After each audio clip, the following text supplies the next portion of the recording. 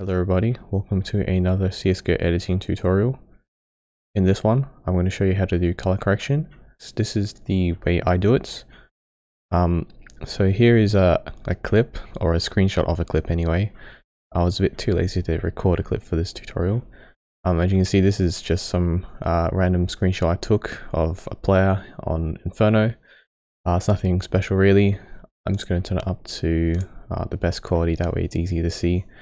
But I use Magic Booglooks to do my color correction for pretty much all my edits and frag movies.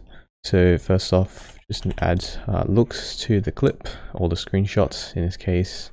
Click edit look, and this is what Magic Booglooks looks like. So here is the or your clip that you've imported and selected. And what I do is head over to the looks tab over here. And there are a bunch of presets that have already come with Magic Booglooks. But what I do is I just sort of go through these, hover over them to see which one looks good, and just keep sort of going until I just keep looking through until I find one that looks decent.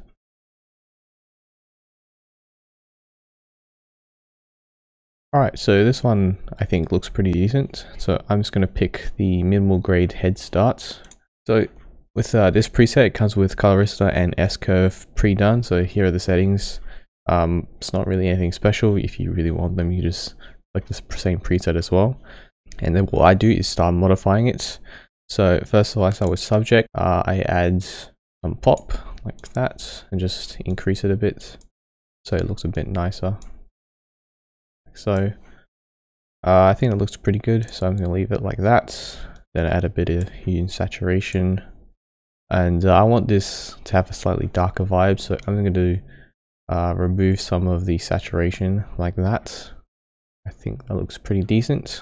Once I've done that stuff, I just keep moving along until I find what's perfect for this edit, or this clip anyway. So exposure, I like to bump that up a tiny bit, like so, just to make it look a bit brighter. Now this you will have to adjust depending on your clip, so always adjust the brightness depending on what clip it is, because some maps are slightly brighter than others and you will have to adjust it. If your clip is overexposed, it will look pretty bad, so always change this depending on the maps. Sometimes you can get away with using the exact same exposure for all clips. Sometimes you can't, and you'll have to adjust it just to make sure it's not overexposed. Add a bit of contrast to make it slightly darker. Probably a bit too dark.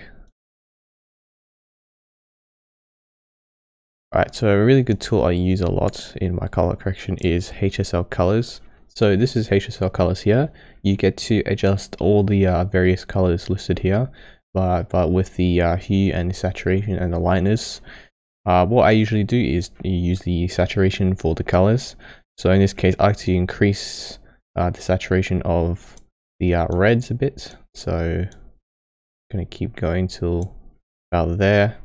I can also increase the oranges as well.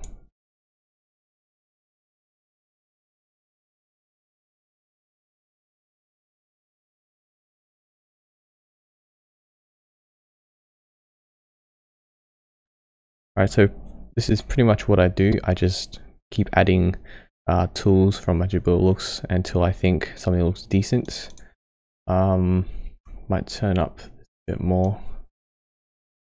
So yeah, just keep adding stuff until you find what you think looks good. This looks pretty decent in my opinion. So I'm just going to click yes, like that.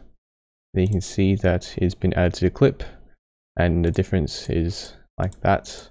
You can see this one is slightly more saturated and a bit darker, has that kind of darker vibe compared to the raw clip from CSGO.